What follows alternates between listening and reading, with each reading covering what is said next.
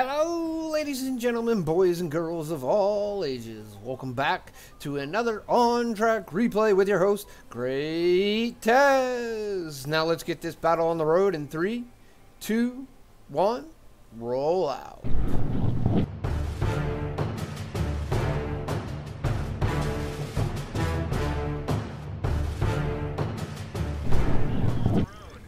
Hello everyone, Great Taz here once again, and welcome back to their on-track replay. Today we are going to be watching Jonah Boss 67, we're going to call him Jonah for short, play the STRV 103-0. This is the tier 9 in the Swedish TD line. It also has, just like the previous one we just watched, the UDES has, ooh, nice shot, baby. I can see Jonas here has got a little bit of regular APCR, some premium APCR, and also got Binox. Binox is not a bad thing, but a lot of times you see a lot more people use camouflage nets. Now, camouflage nets make these things almost invisible from everywhere. As you can see, he's taking a shot, backing up, not sure if he's getting spotted. He's playing it safe. That's not a bad thing to do. That does negate the effects of the Binox moving back and forth. Now, turning left and right, I don't believe it does. Turning left and right, I think they have it mechanically set that it turns so low that it ignores turning that off, which is a really good thing because it also works exactly the same for the camo net. Ooh, that's going to be a nice shot right into the track. Not a tracking shot, but right into the side, right into the tracks. Oh, there's that 50-51. Oh, that one bounced. Surprisingly, on a 50-51, he bounced. No worries. Got that spotted up. Looking nice at 50-51's. Not sure if he wants to take a peek out. Does not know if he's still spotted. He isn't now, but he doesn't know that, does he? Well, you can never tell, even with Aslan's 10-second mod. It only stays on for 10 seconds. And if someone spots you again in that 10 seconds, it doesn't much matter because guess what? You're still spotted. And the system's not going to tell you, oh, there's an ERB 90. He wants to take that out. He does have 6 cents, which is really good. And the FV4202 is in firing range. He's still, unfortunately, in TD siege mode. And that is going to get him. Ooh, the 4202 is spotted. He's going to give some love right back to that 4202. And it looks like that the TVP gave him back some love also right there. Now he's going to peek back up on the hill. The ERB 90 just seemed to must get close enough to be able to spot him. Now, this is Halluf, of course, and I haven't mentioned that yet. But Halluf is got some crazy setups and crazy stuff and positions. And a lot of people do exactly what you see going on here. Ooh, that FV. Ooh, tracked him. That's going to be good, though. He's going to take that second shot right about and now. Good. Ooh. That was not good on the accuracy for the STRV 103-0. I've not seen such a bad. He takes a blind shot into the STR where the FV 4202 was. Ooh, you backed up. Oh, the accuracy. That's 2 shots on accuracy. That didn't work out just the way you wanted. That kind of stinks. Ooh, there's that FV. There's that TVP. He's not looking at TVP. He's looking lower. Everybody else takes out TVP. He's looking for those light tanks. He wants to take those light tanks out. Once those light tanks out, he is pretty much in the clear. Now, these light tanks, which are wheeled vehicles, have worse. Ooh, there's one gone. Oh, ooh. He's going to take the FV out. Oh, he's going for that FV. He's going for that FV. Shot. Oh, does not completely take it out. Only leaves it with 25, which really stinks. Oh, the FV didn't move back far enough. And if he doesn't, watch out. He's going to take another shot. Oh, just missed that shot just right over top of the turret. Now, again, I mentioned this once before. Don't rely when you're playing the game on your tracers to know exactly where your rounds are going. Due to the fact the way they program the tracers and program the rounds, the tracers do not follow the path of the rounds, which kind of sucks. I've watched tracers from my own tank go directly through. Oh, I never noticed the fire in the background back there. That's pretty cool. Anyway. Oh, it's an oil spill. Very interesting. See, Wargaming's done a lot of things. I don't really pay attention to the backgrounds and the edgings. All right, he's moving back around the corner down here for the simple fact that he wants to get into a position that he's not going to be hit from the side, and he's trying to start to defend the north line. Now, he's a little back further than he probably should be. He's taking a blind shot there. He's going to move, looks like he's going to move up a little bit, trying to get into a position where he's got a good bush in front of him right there. Well, personal opinion, he should just drive forward, take out that. Yep, he did exactly what I thought he should do. Now, he's got the bush, but unfortunately, he's not far enough behind the bush. Right now, it's not a big deal because everything's beyond his maximum spot range. So he's using the maximum spot range, knowing of the maximum spot range, and keeping them between that and the maximum draw range. Once they get into the maximum spot range, his best bet is to actually pull back. Takes a shot, misses. I'm not sure. I'm pretty sure that missed. I don't see any. Nope. Yep, that missed. Gonna take a shot into. Okay. Well, who do we shoot? All right. Take a shot into the STG. That is tier 8. That's a little weaker than. Oh, there's a Scorpion. An HE round would be beautiful right now. Right into that Scorpion. Gonna take out the STG. That is the smart move. Now the Scorpion is a one-shot for him. He's gonna go ahead and take it out too. Boom, and there goes another one. Now the 4502 Bravo here, or B, is still quite a bit more. Oh, that one goes in. He's going to take a couple more shots. He's looking at the tanks coming around and how much HP they have. He's trying to figure out who's going to be the best one to hit next. All right, he's going to go for that. Now they are inside his spot range, and he is spotted. That was probably not sure who would have spotted him. Most of them heavies don't have a super maximum spot range, but here we go. Got to back on up and get into a better defensive position. All right, these tanks move pretty well backwards, and as you can see, he's looking backwards but keeping his gun to the front. These things take a time to get into siege mode, so you got to use the reverse speed to maximize the effect. Now, that's kind of funny. He's never been shot in the back, but it's kind of funny how the damage is showing on his tank from the shot that went through his upper portion of his frontal glacis there. It shows it coming out of the backside of his tank when you look at it from the front. It's kind of weird, but right now you can't see it. All right, it's gotten to his spot. Ooh, going to take out the 13 damage, but it takes the gun out, and that's what's important. All right. That's a 60 TP. Again, he is in a tier 9 and he's up against tier 10s. He's going to have a hard time dealing with the 60 TP just for the simple fact that, oh my god, that's a firing line. There's Udez, him, and 2 SU-130 PMs. I would not want to be that 60 TP peeking up and coming around that way. I really would not. Oh, there's Conway. Conway's good. Oh, Conway got hit. Still not a one shot. Still don't have any clear shots due to the building. Oh, that Conway's moving in the wrong spot. Oh, yep. He paid for that one. All right, there's another one down. Looking around, watching the guard. The guard is doing the spotting for him right now. The 60 TP now understands the concept that they're not in the greatest position, and he's pretty sure that there's a stinking fire line going on. As you can see, Jonas here is now moving, trying to get into a better spot. But the guard is now becoming under pressure, and the TDs have to pay attention to that. Oh, so do they have to pay attention. Look like Jonas is taking a moment to see what's going on. Switches into sniper mode, switches back out. Looking for that TVP. Holding down that right mouse so he's not looking, and zooming out. Looking around to see where everybody's going, just to see what's going on. That is a very good ploy to see how his team is purchased up. Udez gets the Centurion 7-1 in the side. 60 TP has disappeared.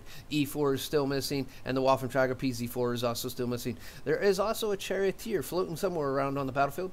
Don't know where it is. The guard is their eyeballs right now and doing everything they can to actually get that. There's another shot from, it sounded like the 130. All right, there's the E4. Going to take a shot at that. All right, looks like the E4 knows that there's someone back there because it looks like they were spotted.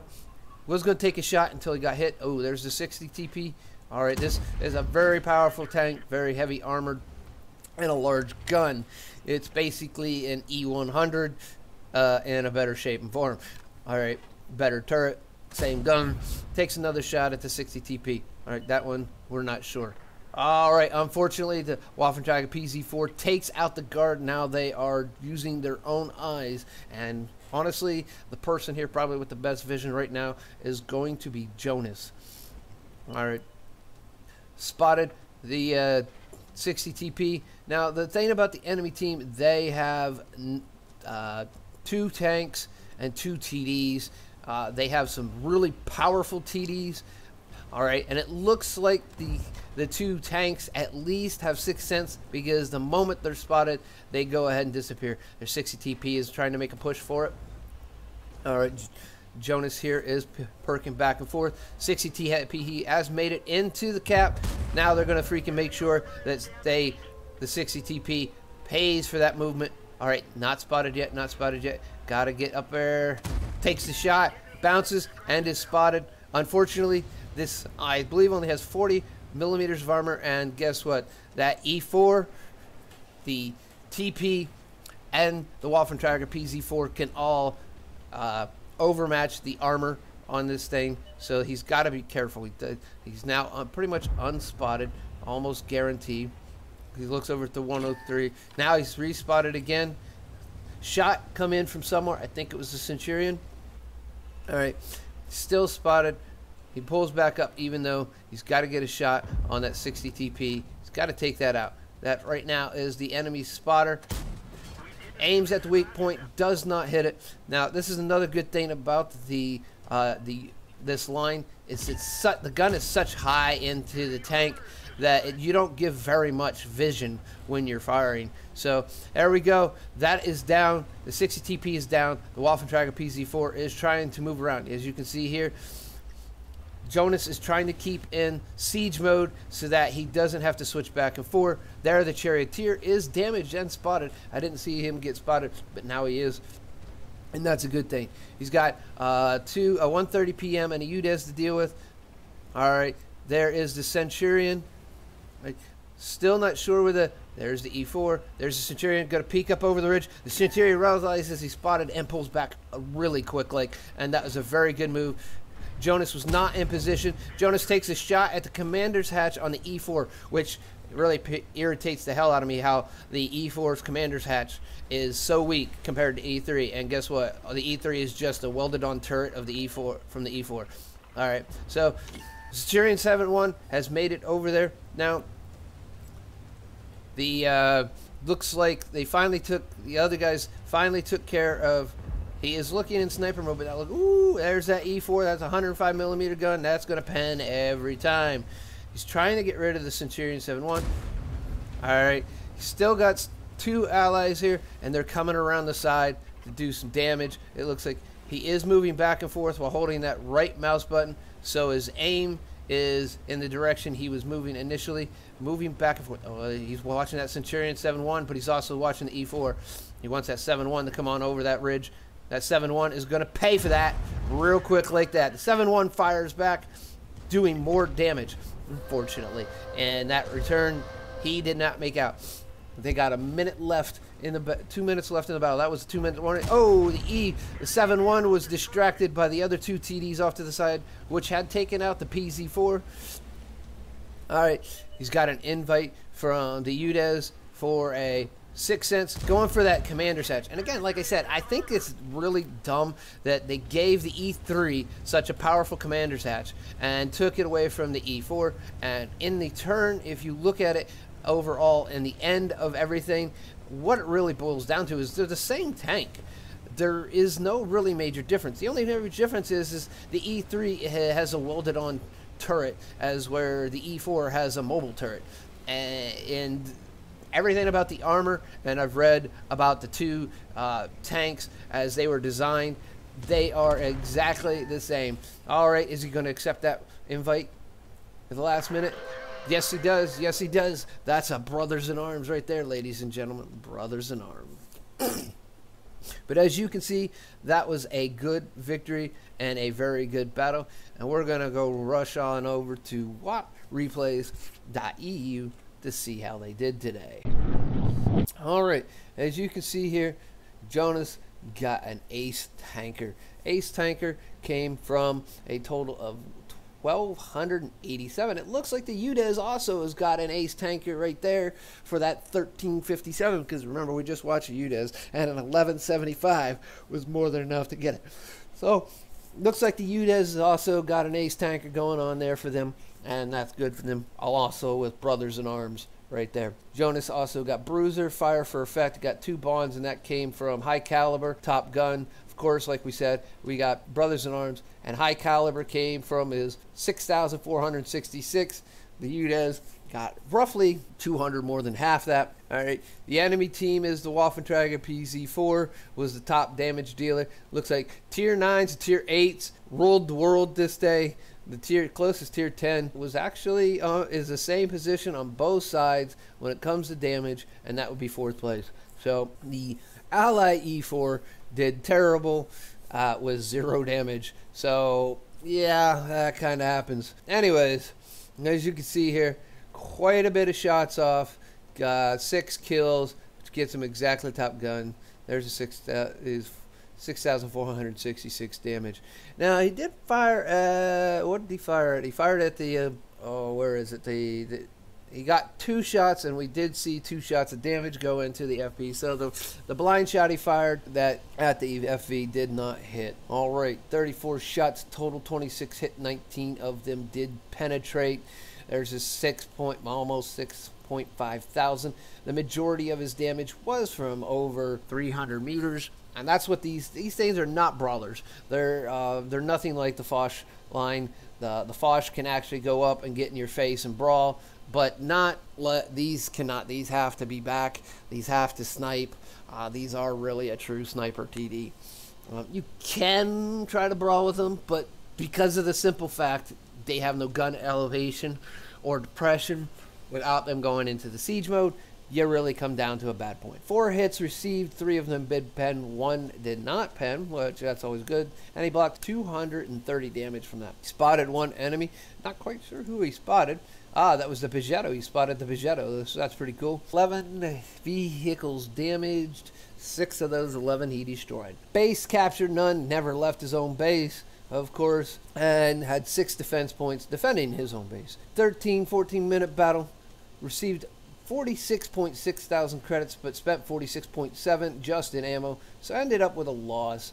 1,287 his base experience times 2, so he got 2,547 overall experience. Gonna push him right towards that. Hope everyone enjoyed this video and replay, and if you did enjoy the replay, go ahead down in the description right below, and then it's going to take you right to this page. And to show Jonas Boss 67 that he thought this was a good battle, just go ahead and click that heart just like that. Now if you think this was a good video, go ahead and click that like, let everyone know that you did.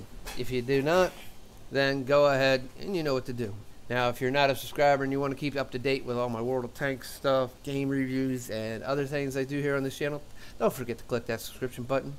And if you want instant notification, make sure to click the notification bell, changing it from occasional to always. Also, I have a Discord. You can come over, drop off replays if you want to see them recorded, or just chat about World of Tanks. I have Apex Legends and other game chat channels in there. Growing community. Come on and join us down. Link in description. So I stream from Twitch to Twitch. Real life gets in the way of doing that on a good set schedule, but I try to stream from time to time, so the link for that is also in the description. Patreon funded, and many more links down in the description. So go ahead and scroll down there and read what I have and check some of those links out. But with that all being said, I'm going to get on out of here and say see you on the battlefield.